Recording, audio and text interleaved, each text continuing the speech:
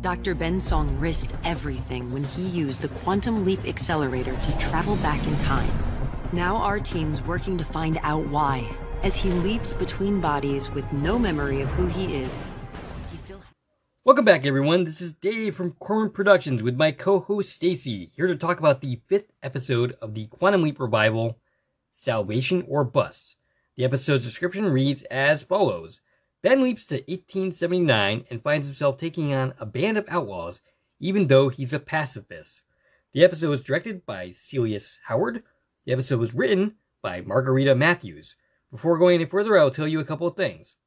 One, this is not a spoiler-free podcast, so if you haven't watched the episode, I highly recommend you go and check it out, and then come back and give us a listen. Secondly, if you are listening to this on one of my platforms that this podcast is now listenable on, please subscribe. You can also head over to my YouTube channel, Corman Productions, where this podcast can be watched, as well as additional content can be discovered, both Quantum Leap related and otherwise. If you are already on my YouTube channel and like this podcast, please like, share, and comment, as well as subscribing to my channel. Now, Stacie and I were both a little skeptical coming into this episode. One, neither one of us is fans of Westerns. Mm-hmm. That was true of you, correct? Correct. And we were also a little concerned about how extreme the time jump this was, as far as going way beyond Ben's lifetime. We thought that should happen on a more gradual basis. That being said, Stacie, your thoughts on this week's episode? Yeah, I mean, I didn't hate the episode or anything, but I certainly wasn't in love with it. It was just kind of meh for me. I'm pretty much in the same boat. I thought the episode was okay. It definitely ended up in okay territory. There were some things I liked about it, but yeah, this wasn't a great episode. It wasn't a bad episode, merely okay. Okay, so we start this episode off with Ben leaping in, having an argument with a girl he doesn't recognize, but whom turns out to be his granddaughter, Valentina. He tries to get a handle on things, but she leaves upset. He runs out to chase her and finds himself in the Wild Wild West, the town of Salvation. And this would be a good point where the credits should play, but of course they don't. I'll get off that horse. I just think it should be a little bit snappier. Like, oh, we get the reveal and then credits. But yes, anyway, moving along. In the present day, we have Magic realizing that Ben remembers Addison. Addison is arguing her case, but Magic is pretty much already on her side. Pretty much arguing that this is a fluid situation. Janice is now mucking around in things, and we should now see where this leads, see where his memory takes us. Right, he's ready for Addison to go and push Ben for information to really find out if he knows anything. It's time for us to know what he knows. And because he trusts Addison, even more so now that he remembers who she is, Magic thinks that, it's time for her to play that advantage to get info out of Ben. Back in the past, outlaw Josiah McDonough is trying to buy out the town and get them to leave. Standing next to Ben is someone who seems irrelevant, but will turn out to have significance later in the episode. Much later.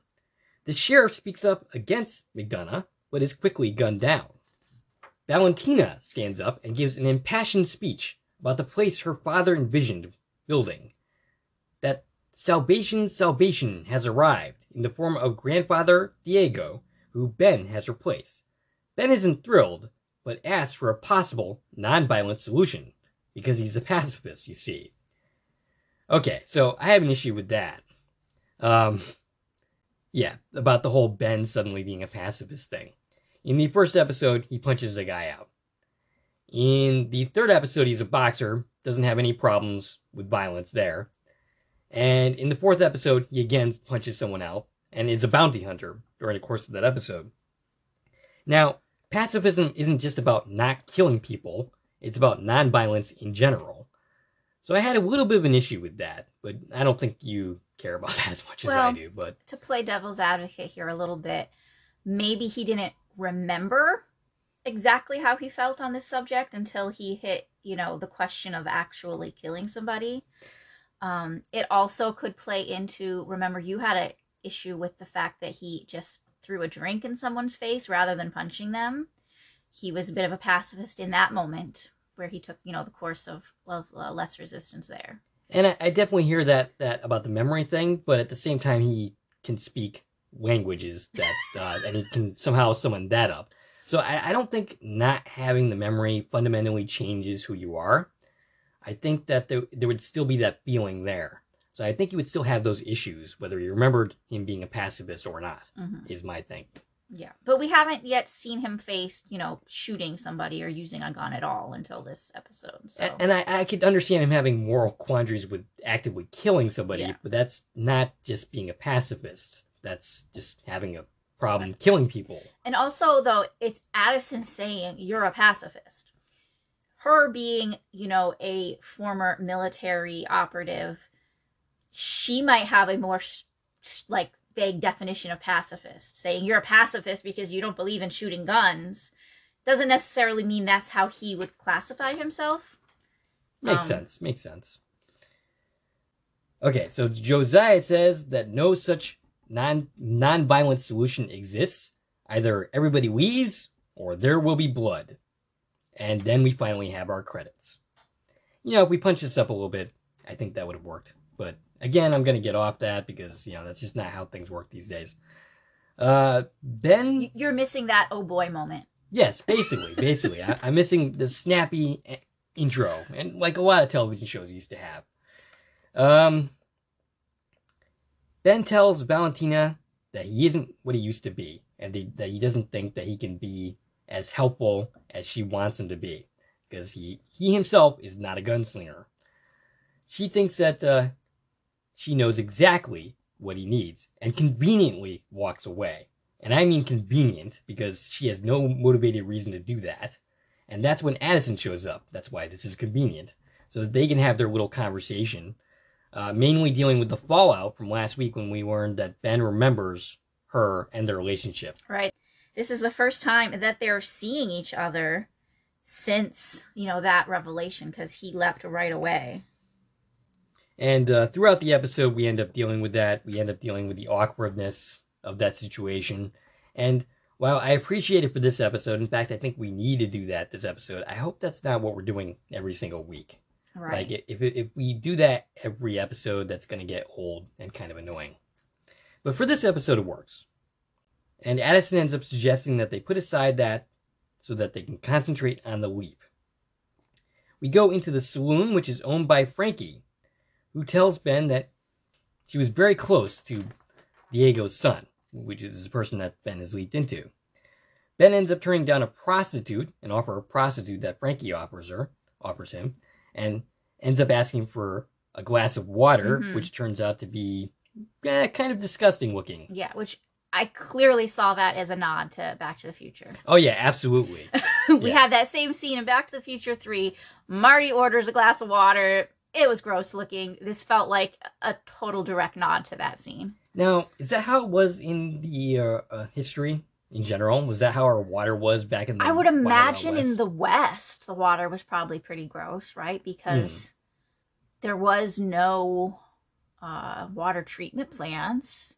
Everything was, direct well building. I imagine in the East, things were a little more advanced by this time, but I can believe that the water was pretty gross in the West. Maybe not as bad as both of those scenes indicated, but definitely it wouldn't be clear drinking water like we expect today.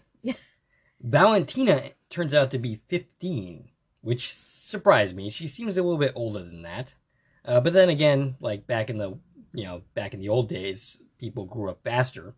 But she also looks older than 15. Yeah, and I think her point here was, I'm 15. Of course I'm old enough to be sitting in the bar.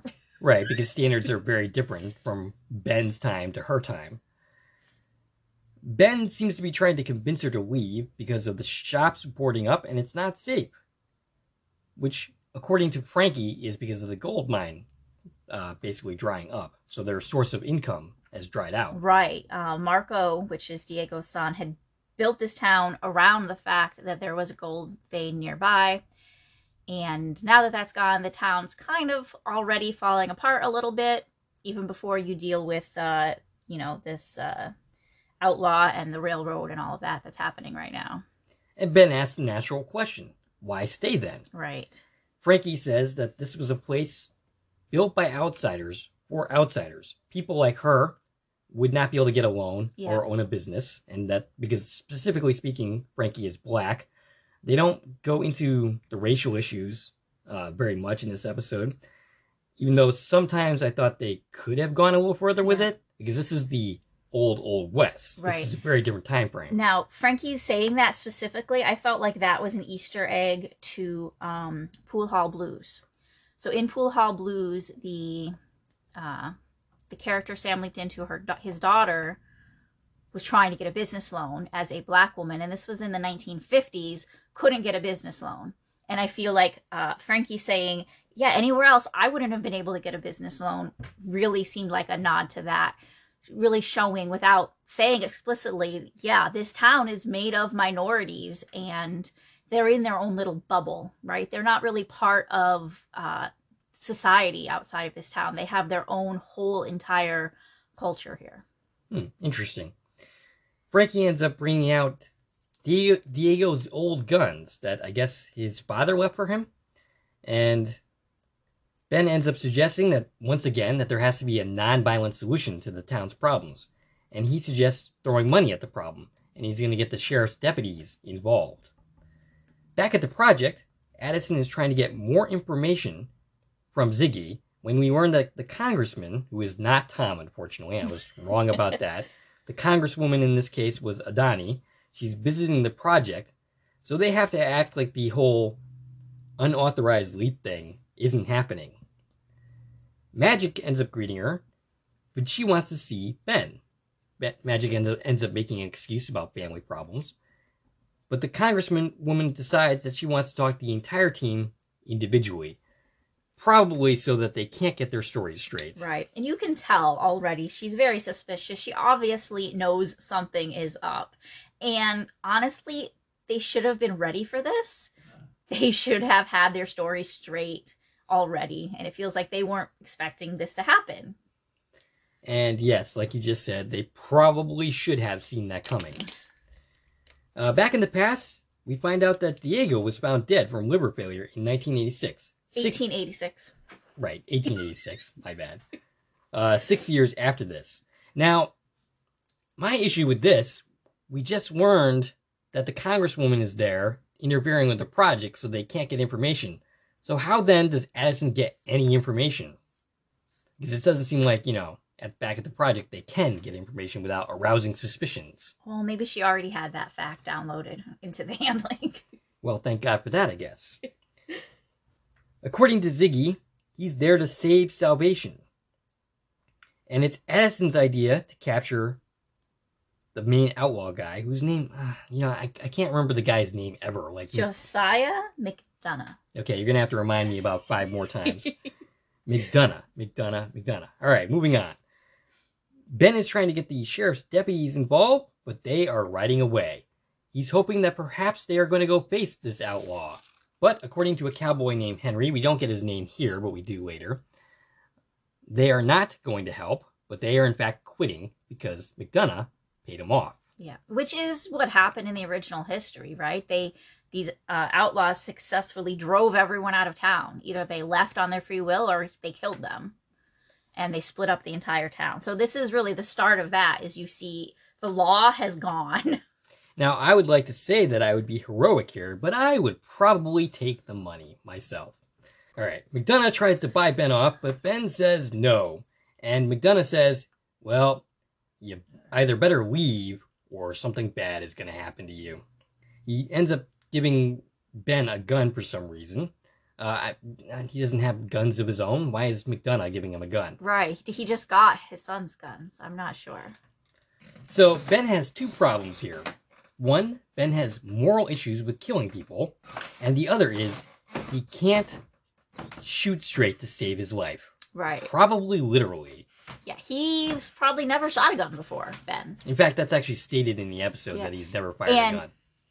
Addison, and several times this episode makes it very clear, you are in this person's body. And she makes it sound like he should be able to shoot a gun because Diego knows how to shoot a gun. That's not necessarily the case. He might have Diego's abilities, but not necessarily his skill. Right. Not to mention, as Ben points out, He's an old man. Right. So he says, well, the reason he can't shoot is because he's an old man and forgot how. But I don't know. It feels like they're already going back and forth with how this works, right? Like, if you're coming here because you can add something to the table that the other person couldn't, it doesn't make sense that you're going to have their exact skill sets. Right. And Ben demonstrates his lack of skills by not being able to shoot some bottles down, even with Addison's help, but the sexual tension there might be the reason why that didn't work. Ben ends up asking for a quid pro quo, asking about their first date. He will attempt to fire this gun and shoot these cans if Addison will tell him about their first date. And according to Addison, they actually knew each other for years, dated other people, and when they were kind of single, I'm very kind of curious as to what that means. Right. They went out to a Chinese place, and she ended up going back to his place, and she never left. Addison has to leave to go talk to Congresswoman Adani, and that's when Henry, the deputy that didn't quit taking McDonough's bribes, tries to help Ben. Henry came to Salvation because he didn't want to be what people saw him as. He wanted to go there to be a different man, and he will defend this town with his life. Now, I haven't pointed out the fact that Henry is also black, and I thought that might be an issue. But as it turns out, there actually were black cowboys back in the Wild West. Well, that seems like a great place for me to mention. You know, I did some research into this situation. The town of Salvation obviously is fictional, but there were towns like this that were made up entirely of minorities. They were called freedom towns. And normally I read that it was predominantly black people who made up these towns, and they were freed slaves. So they, after getting out of slavery, they went and founded these towns, and there were actually lots of them. There were at least 50 of these towns at the time throughout the West. So it seems like this is definitely meant to kind of mirror that type of a town. I didn't see, and I didn't dig too deep into this, but I didn't see references of there being, you know, mixed minority races like we see here. These were specifically talking about freed slaves, but this town definitely has that feel where almost everyone here is not white. And of course, the bad guy here is a white guy come into town. Oh, you know, I didn't even notice that. That might add fuel to the fire of this show being woke. And I thought that too. I was like, you know, the people who keep saying that are going to have issue with this. But then I remembered those people stopped watching. So they didn't get a chance to see this, so they can't complain about it. I mean, most of the people that were complaining didn't even watch episode 1. Yeah. Ben ends up shooting, again, inspired by Henry's words, but he just ends up ricocheting a bullet off of something and hitting himself. Yeah, he literally shoots himself. Ben asks for a doctor, and I'm kind of curious as to how effective a doctor in 1879 would be against anything, really. In the present day, Congresswoman Adani talks to Addison, and Addison basically yes ma'ams her and no ma'ams her to death, and basically gives her no information. I did find it interesting, the team's various approaches to Congressman Adani. Here, she gives nothing, basically away at all. But also, in giving nothing, she gave away an awful lot. That's kind of proving you have a secret. If you act like that, you're basically saying, yep, I'm trying to cover something up. Right. Sure. Oh, also we learned in that scene that Addison is a captain. I don't know if they specifically said that before, but that is her rank in the military. She's a captain. I definitely don't recall that coming up in the past. Yeah, for sure. Adani called her captain. In the past, Dr. Ming treats the wound with aloe. Was aloe a thing back then? I didn't... Well, aloe's a plant. Oh, well, yes. But were they actually specifically using it for wounds like this back then? I guess so, but... Sure. I don't know. You didn't look into it, I didn't look into that, no. That's a minor that may issue. have been more of, a homeopathic witch doctor type of thing at this point. Ming's father gives Ben soup, wonton soup, which he tries to pay for, but they won't accept it because they respect Valentina, his granddaughter. And note that he had just talked to Addison about how their first date was Chinese food. So. Oh yeah, that's a nice little connection that I didn't get. They hear an explosion, and it turns out to be someone's shop. And surprise, surprise, it was McDonough's doing. Reeves, the owner, talks about how he's basically lost everything and has nowhere to go. Mainly because he was a black guy, and during this time they had limited opportunities. So this was a big opportunity for him, and now it's gone. But Valentina steps up and says that they will help him rebuild, all of them, even as they see more townspeople leave, taking McDonough's bribes, or just out of fear. Ben tries to argue once again for nonviolence, but this doesn't go over very well. Valentina basically calls him a coward and says that he is nothing to her. Well, that had to hurt a little bit, even if it's not actually his granddaughter. In the present day, we get Jen talking to Adani. Which was a great scene in this episode. We got some background into some things that you wanted to know about her past that was hinted at. Yeah, in the past. Like, all we had really known was that magic kind of took a chance on her, right? And we really got to find out here exactly what that means, which I wasn't expecting that. We found out that, to quote, Jen is a former cyber criminal who went from hacking Bitcoin accounts on the dark web to being the leader of this security here. And that magic had lobbied to get her released from prison, which that's a lot of information. Yes. Right? Yes, absolutely. And it brings up questions for me, like, why did magic lobby to get her out of prison? Is it because, like, he knew she was the best and needed him on this project? Or is there some more of a personal connection here of why she specifically needs to be there? And Jen's approach here is to basically play it by the book and say, well, I'd like to help you out here, but you don't have your authorization or your clearance in writing, so I'm afraid I can't help you. Yeah. But again, like what you said, that also brings up the fact that, hey, there's a secret here to uncover. Right. So it speaks louder than words in that way. In the past, Ben is drunk and wallowing in his failures, both past and present. Ben thinks maybe he can't save Salvation, but he can perhaps save Valentina, and I'm kind of wondering how he even figures this, because the last thing Valentina said to him is that he was nothing to her. So this is a relationship that's, you know, not in the best of terms right now. But, you know, that fits with what Quantum Leap is, you know, like, this is something Sam faced a lot, was just fixing relationships between family members and not really changing the world, but just changing somebody's life in a smaller way. So it makes sense that he would think, maybe I'm here for their relationship. Perhaps. We see the figure that we've seen in the background a couple of times watching Ben go, and we have to figure at this point that him watching this scene is significant somehow, but we don't know how yet. Ben goes to Valentina, but she has taken Ben's guns and decided to go face off against McDonough. Spoiler alert, this doesn't go well.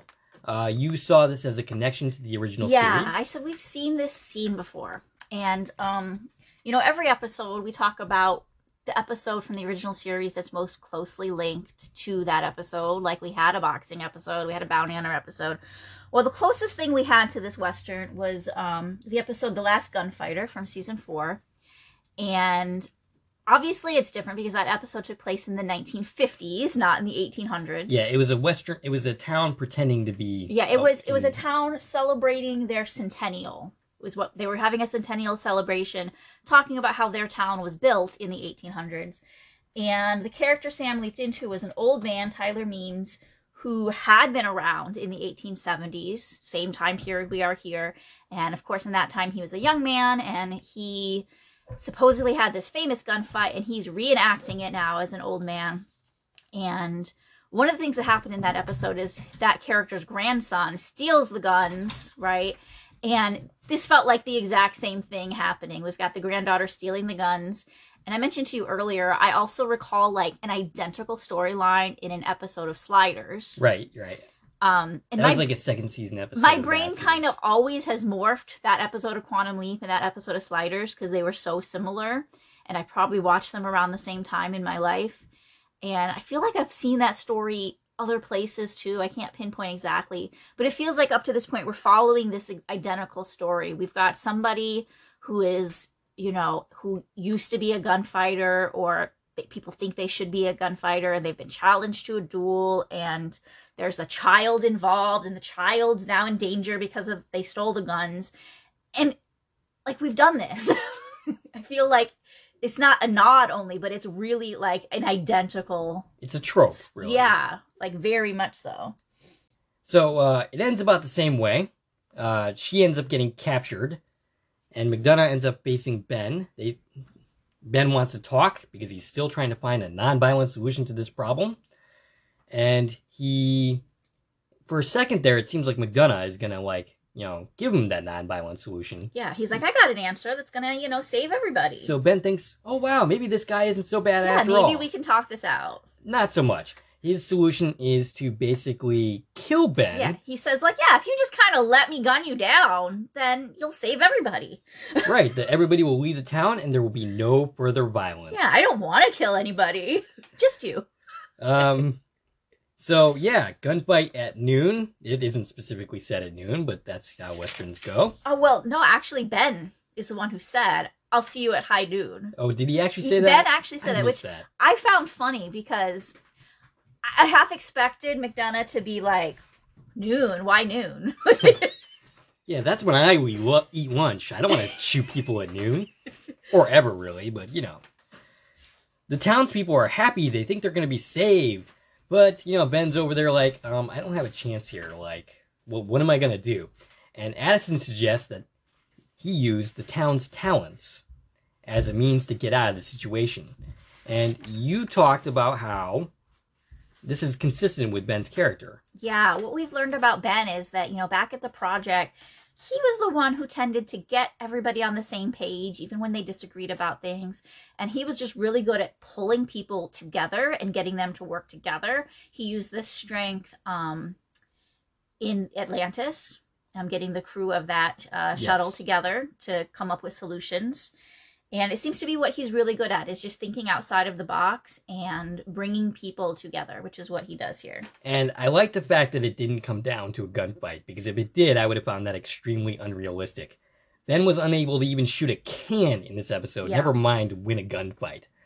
And so against a young, big shot outlaw. Right, that would not have been realistic at all. So I'm glad that Ben actually found the solution that he was looking for, even if it wasn't totally in the spirit of what he wanted. So what he ends up suggesting is that they try to capture the outlaw, not killing any of the gang, and getting the reward money so that they can pay off the railroad company that's trying to buy their town. Right. Which, I find it silly that would work because, isn't the railroad who basically hired these goons to come drive everybody out of town? Basically, so if they... Yeah, I don't see how this works, but yeah. And also, maybe this is also a trope, but wasn't it usually wanted dead or alive in order to get rewards? Why would they have to catch these people alive in order to get the money? Yeah, I'm not sure. I don't remember. We did see the poster earlier. I don't remember what it said, but yeah. That's a good question. Maybe it's just because, once again, Ben is trying to find a non-violent, non-killing solution. Yeah. Ian ends up meeting with Adani. And her strategy is to basically use technical jargon to overwhelm the senator, and it doesn't end up working all that well. Yeah, Adani saw right through that. I thought it was a good strategy, though. I'm sorry that it did not work for Ian. In the past, Ben ends up rallying the town together, setting up a bunch of traps, and this ends up working. They end up capturing McDonough and the gang without killing anybody, and the town is saved. Meanwhile, back at the project, Jen has dug up some dirt on the senator and suggests Magic use it to blackmail her. But Magic doesn't want to do it because of his own moral quandaries. And he ends up finding a creative solution that solves his problem, which kind of ties into the main story as well. They both find solutions, Ben and Magic, out of their problems that don't involve what they don't want to do, basically. In the present day, Adani reveals that she basically knew what was going on, that an unauthorized leap had taken place, and basically the team all but confirmed it to her. Ben, instead of using the blackmail, ends up suggesting that they can send Ben back to save her brother.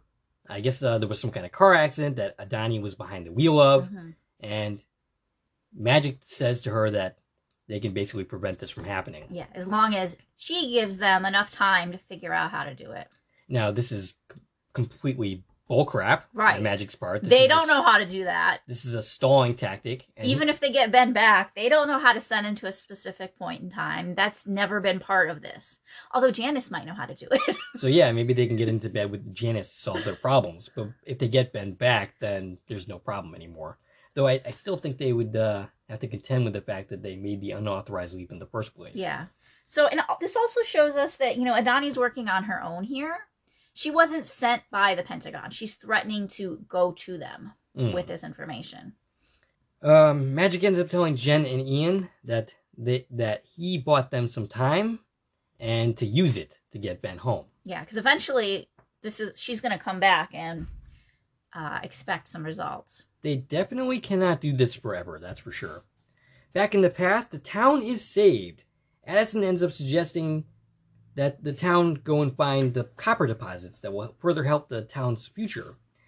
And then Ben is accosted in the background by a guy who knows all about Ben and threatens him and tells him to stop following him. And this is clearly a Leaper. Yes. But who is this Leaper exactly? Is it the person, are we seeing the Leaper for who he really is, or is somebody in that And that's body? something I was questioning. Now, as we learned in the original series, and they may or may not follow the same rules, but when Ben and one of the evil Leapers touched each other is when they saw each other's true selves. So, did Ben and this person touch? I mean, he does kind of thrust his fingers at Ben's midsection, or at his, like throat area. Yeah.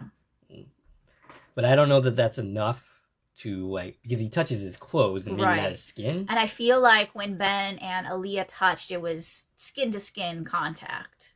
So that might have something to do with that, or it could just be the fact that the guy that's there is the Leaper. Right. Kind of like Sam. Right. It could have already shown us his true form. We don't know. And currently we don't know who this person is, but it is clearly the person that Janice was after. Is this an evil Leaper? That was one of the speculations that were out there. Is it somebody else? It's definitely not Sam. Yeah, there was people speculating it could be Sam. I threw that right out the window. This person didn't act like Sam would have acted. Yeah, that was my main reason for immediately rejecting And also, idea. This person knows who Ben is. He says, "You're Dr. Ben Song from the year 2022. Sam wouldn't know that if he ran into Sam. Right. Sam has, as far as we know, no link to the future to know anything. Exactly. You had one other huge problem with how this episode ends. Yeah, so what happened is, they put Salvation on the map, they saved it, instead of everybody getting run out of town or killed, they all kind of live here happily ever after. This would have huge implications on the timeline as we know it. And I don't know, Quantum Leap has never really done that, right? They've always focused on these tiny changes that are kind of isolated to a few people, and sure, there's ripples to that. We met Samantha Stratton. We know there's ripples to the changes Sam made in history, but to make a change that involves so many people, a whole town, and it's almost 150 years ago, there's going to be big, big ripples. And we should be at the point where Addison comes back and, there's huge changes that she can notice right away. It's not even just the people that are affected, but geography as well. Because Salvation, the town, still exists. And the railroad company isn't building through there now. So that's going to affect things that way, too. I don't think they told us exactly where Salvation's supposed to be. But it definitely would have some effect on modern day geography and government and all of that. And the people involved. So this was my thought, and some of this comes from being a fan of the TV show Timeless. I know I've mentioned that a lot, and I don't want to go off on a whole tangent about Timeless, but that's what happens in Timeless, is small changes in history end up causing huge changes in the present day. And their whole thing in that show is to try and prevent these changes from happening. Because if someone who's supposed to die in the past doesn't die, they could go on to have descendants who weren't originally supposed to exist. Those people are then going to have more babies that weren't supposed to exist. and the people that they end up having babies with are now going to not end up with other people.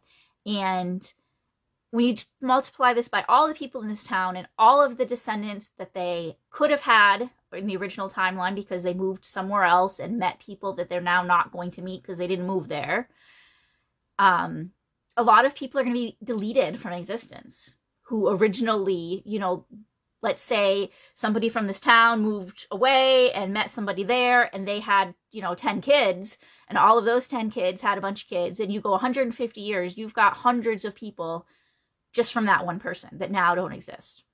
And then you're going to have new people that exist because now they had new babies 150 years ago that didn't originally exist.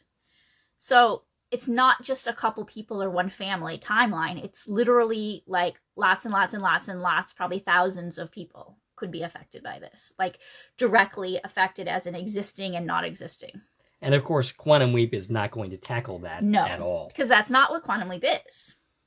So I guess, to put it bluntly, my problem with this is going back that far in the past and having such a big change, it doesn't seem to fit the mold of what they're doing. And it doesn't seem like that should have such insequential consequences as they're going to play it off as having. Yeah, like I said, usually the changes are small. They affect a few people. They're going to affect things. We're going to see ripples. I still think we're going to see more ripples in this series from changes that happened in the original series. But this was just, it felt like too broad of a stroke. And if Ben had been there just to like repair a relationship between Valentina and her grandfather, I think that would have made more sense than, right. That would be more, you're here to save the town.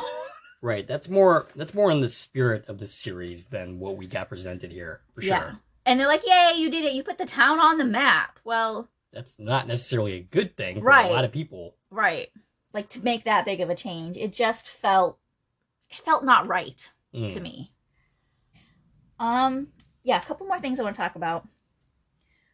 One is, at some point in this episode, and I don't remember exactly where it was, we had this train of conversation where Ben says to Addison, I realize I haven't slept since I leapt. Oh, yes. Yes. And Addison says, well, the hosts you've jumped into have, if that's any consolation. So one, did Ben mean he didn't sleep in this sleep, or he literally hasn't slept since he left the first time? I kind of took it to mean that he hasn't slept at all since he started leaping. Her response made me think that's what they meant, for her to say, your hosts have. So two things here. One, he literally hasn't slept in 5 leaps. Yeah, I guess not. I could see, okay, in the first leap, that took place in one day. There was no night cycle. Sure, it makes sense he didn't sleep there. On the space shuttle, yeah, probably didn't get a lot of sleep during that. It was a few hours and a lot of stuff was happening. And even if he had a chance to sleep, he's probably not going to be able to sleep, right? In zero gravity. The third episode is where, definitely, I don't know. I think the title fight occurred the next day. So there was at least he was there multiple days. He should have had a chance to sleep. Right. Or did he literally practice all night long? Yeah, I don't think that would be very good for winning a title fight. I feel like fight. He would have needed to sleep at some point now, going on multiple days of adventures. Right. So I was a little taken back by that. I realized I haven't slept since I left. And, okay, so the other half of this conversation is Addison saying your hosts have. So she's pretty much saying they're asleep the whole time you're in them. Well, I took that to mean more like the host has had a normal night's rest. So you leapt into someone who's had a normal night's rest. Not necessarily that the host is themselves asleep during the leap. I think I think that's not quite what she meant by that. So you think she meant, well, they were rested when you got here? Basically. So their bodies are rested, even if Ben hasn't slept. Which means, even though you haven't slept, you shouldn't be feeling the effects of it, because the people you're leaping into, and she keeps pushing the whole, you are them. Right. Haven't been up for 5-6 days. Right, exactly. That's my take on it. Okay. And another time in this episode, we got that whole pushing it down our throats that he's in their bodies was when he was drinking. And he's like, well, it's not my body I'm poisoning. I mean, that's kind of being, a bit of a butthead, you know? Oh, man. Like giving this guy, like, lots of drinks so that he can have a hangover when he comes back. Thanks, Ben. And And the only other thing was just a little bit more about this leaper. Who all could it be, right? What are our options here? We've ruled out Sam. Yeah, we have. The internet hasn't. Some people really think it's Sam. Other people were speculating that it was Janice somehow. Yeah, I saw a lot of people. I had this conversation with people on Facebook as well as on Twitter, and I've seen a solid handful of people replying that they're pretty convinced it's Janice. And I don't know. I don't follow that logic. I don't see how that's an option, because Janice was working with Ben, and Janice sent Ben on this journey, right? Unless Janice is, for some reason, sending Ben after herself, which doesn't make any sense to me. Yeah. The whole concept that it could be Janice doesn't make sense to me, because Janice is the one who programmed this leap, or all of the leaps. You know, we've seen the coordinates, and presumably Janice knows what all these coordinates are. So even if it was Janice leaping at some point, she would know that Ben has no control over where he's going. So it wouldn't make sense for Janice to say to Ben, stop following me. I feel like this person thinks Ben is intentionally following them. And perhaps he is, but he doesn't remember that that's what he's doing. Right. He doesn't remember his own agenda. Yeah. And he might not even know the actual agenda. Right. So Janice probably knows about this person, and Janice probably sent Ben after this person on purpose. But I don't think that fits with it being Janice. Right, right. No, that doesn't make any sense. So I don't think it's don't think it's Sam, don't think it's Janice. Could be an evil leaper. It could be an evil leaper, someone associated with that program, which we know very little about. So far, there's been no real indication if they are continuing that storyline at all. And you can't really judge it based on how that guy was acting. He was acting hostile, but that doesn't mean his intentions are evil. Right. But if we stick to the original canon of the series, evil leapers exist. At some point, in some place, evil leapers exist. Well, you also brought up the fact that there were other leapers suggested by the original series, specifically in the series finale. Yes. With Strappa in that bar, Alice Place. So we did learn that there's other people out there leaping besides the evil leapers and Sam. Right. We know that there are other people traveling in time. Where or when they're from, we don't know. Or even how. Why they're leaping, how they're leaping. You know, Al, the bartender, suggested to Sam, you have total control over it. It has nothing to do with you getting in this machine. So there's a lot of lore, and there's a lot of holes in it and room for speculation.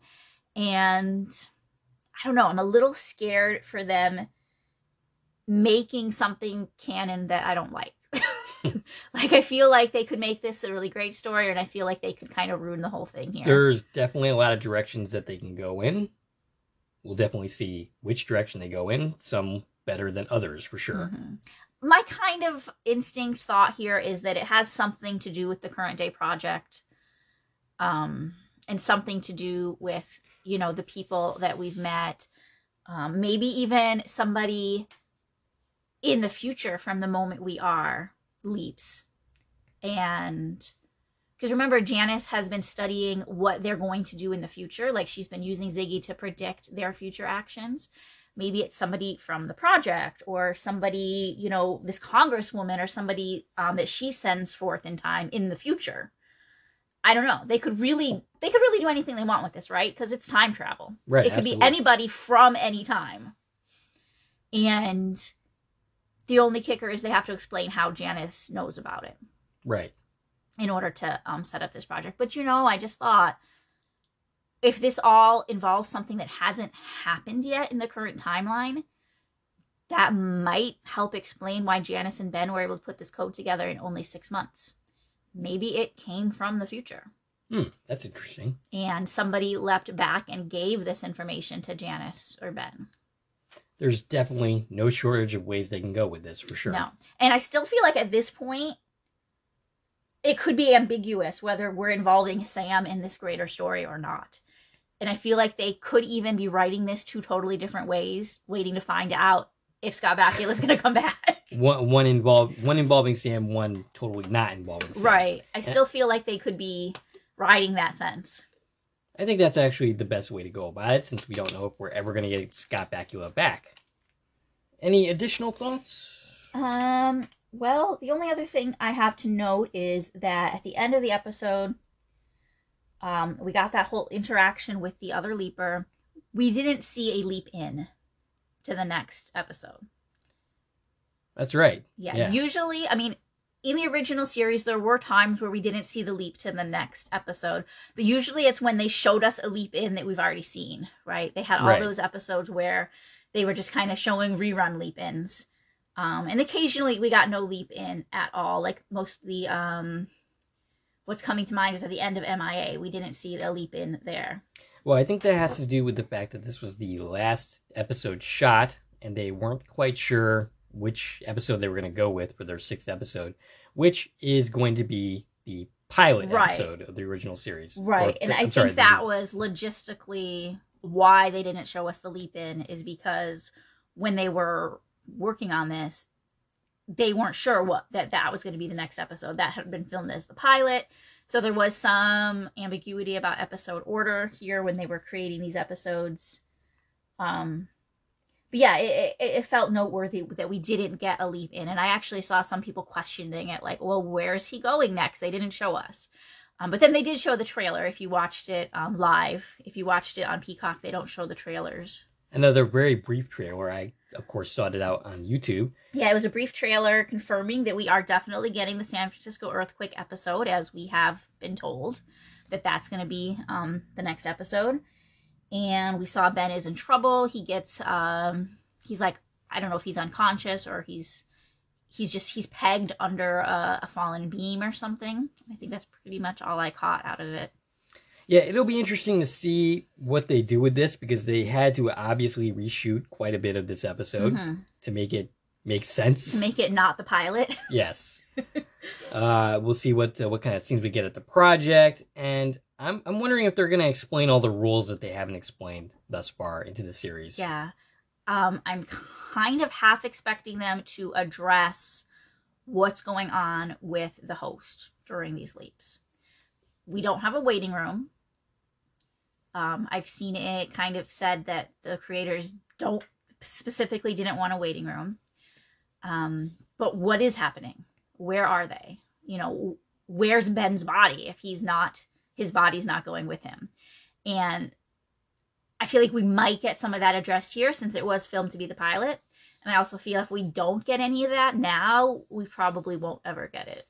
It's going to definitely play oddly to the general populace who doesn't follow like what's going on with the series. They don't read the news about the series. They just watch the show. They don't know anything that's going on. If suddenly they're explaining all the rules that they really should have done in the pilot episode of the series. So it's going to play pretty weird for them. And also, I'm going to expect there not to be, for example, discussions about Ben and Addison's relationship. Because when they were filming all of the earthquake scenes, Ben wouldn't have known about that. Right. I'm just hoping it's not too obvious. I did that they changed this from what it was supposed to be. I did read somewhere that in the original pilot, before they reshot everything, they actually didn't reveal that Addison and Ben were a couple until the very end of that episode. They obviously changed that when they did the new pilot, but yes, I just thought that was interesting. And it's fun to think there's already all this deleted footage out there. I wonder if we'll ever get to see it. Like whole different, explanations of the whole you are a time traveler bit. So, I think that about does it for us. We would like to hear from you, what you think of the podcast, what you think of the episode itself. Stacie can be reached at... I can be reached on Twitter at TV and Coupon Talk. If you like this video and want to support the channel, you can follow me on Twitter at Core Productions. You can buy me something from the Core Productions store on Zazzle. You can buy me a coffee, which is a new way to support content creators such as myself. You can follow and subscribe to my podcast. On my YouTube channel, you can like, share, and comment on this podcast, as well as subscribing to my channel. This is Dave and Stacie from Core Productions, signing off.